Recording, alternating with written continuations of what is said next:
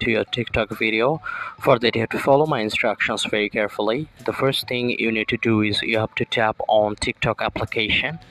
Now you have to tap on the plus button from the middle. Then you can see upload button at the right side. Tap on the upload button. You can select your video or photos.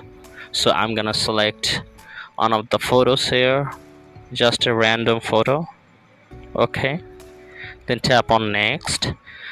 Okay, now you can see a music button at the topper section. Tap on the music button.